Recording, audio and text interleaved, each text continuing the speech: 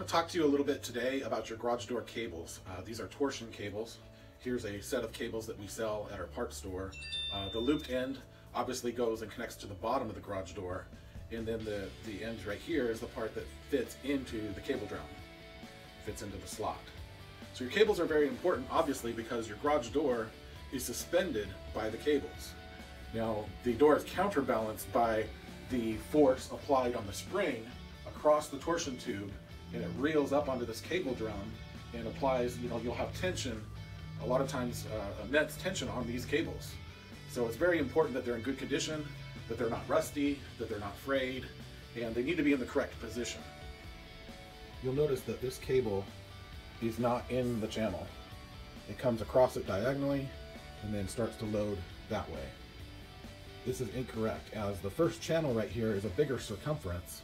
So if the cable takes a shortcut onto the drum, then essentially the cable is going to be loose going down, or it's been lengthened. So as the door operates up and down, it may still operate, but this portion of the door, this side of the door, the right side, is going to hang a little bit lower. So as the door goes up and down, it's going to be slightly crooked. So it's slightly crooked.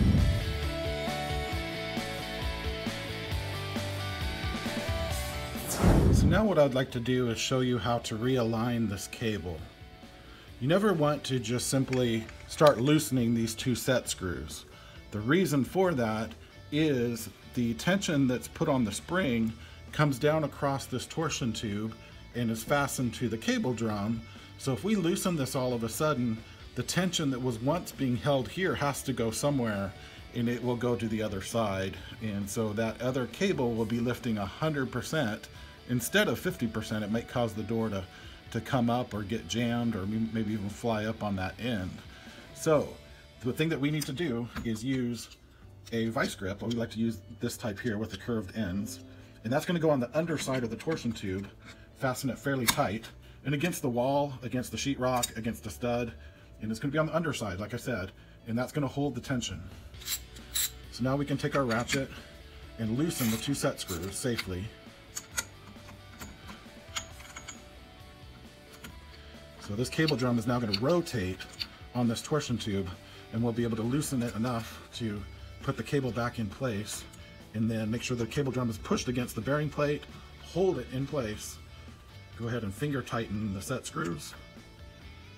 So once, you don't want to over tighten these, but once you know that you've made contact with the torsion tube, you're going to go and tighten it about a half of a turn, maybe 3/4 of a turn, just so it gets a little bit of a bite. Does not have to fully go all the way into the tube. When you do that, you create problems when down the road. If you ever need to replace the spring, you're going to have these huge divots into the tube, which will cause you problems. You won't be able to slide things on and off as easily as you would like. So now that the cable's in place, this is the original position the door was in. The door should be balanced. It should be straight at this point, and your door will now go up and down smoothly as it once did. So the last thing you do is take the vice grips off, and then the first time you test the door going up and down, just be careful, go slow, make sure everything's in place, make sure the cables stay in place, and that is how you fix a misaligned cable. I want to thank you for tuning in today to this how-to segment. I want to let you know that we do provide torsion cables at our parts stores, both the Houston store and the Channelview store. They are $15 for a set of 2. These are high-quality torsion cables. Make sure you take a look at your cables at home, make sure they're not frayed or rusty, and get those replaced if you need to. We do recommend replacing them every 10 years. So thank you so much, and we hope to see you here soon.